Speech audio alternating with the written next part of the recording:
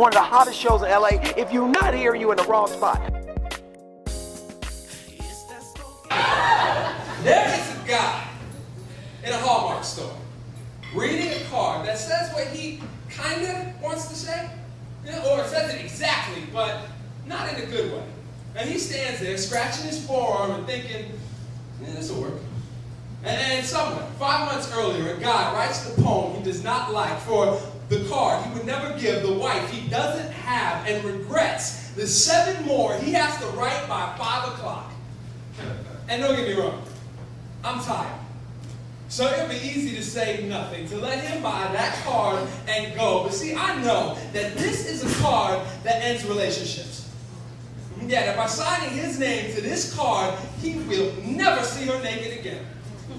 So I said, what are you doing? And he said, what? And I say, your job. What is it? Not a poet, obviously. And he said, why? And I say, because I'm a poet, so I know that words, they're like radioactive material, powerful. If you're not trained in how to handle them safely, then people can get hurt. This card in your hand hurts people. And besides, if you give your girl that card, all you did was give some guy you don't know $3 to tell your girl you love her in his way. So you got to tell him in your way. You know, like here, let me explain. Like if you're a mathematician, okay, then it's simple. You count the number of steps it takes for her to come upstairs to bed. Count how many times your eye goes to the door when you are expecting her home. Okay, when she says, how much do you love me? Be able to answer her back to the decimal point.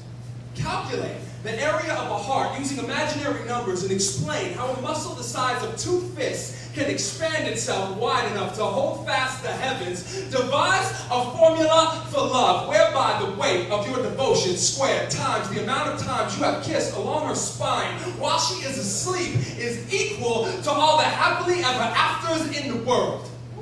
Yeah. And I could tell by the look in his eyes that he was not a mathematician. So I said, I know what you're thinking. You're thinking in the world. What about outside of the world because you are an astronaut? No, I'm not an astronaut. Well, if I were an astronaut, I would cut a lock of her hair while she was sleeping. When she cuts her thumb making dinner, I'm going to steal the blood-stained towel. I'm going to hold them in my lap during takeoff. And as soon as we are in space, I will release the blood and the hair on a trajectory with the sun. And then, 3 months later, Corona, half finished on the table, keys already in my hand, getting up to leave when my friend says, well, it's not like the world revolves around her, you know. I would, turn with a grin and say, fun story about that.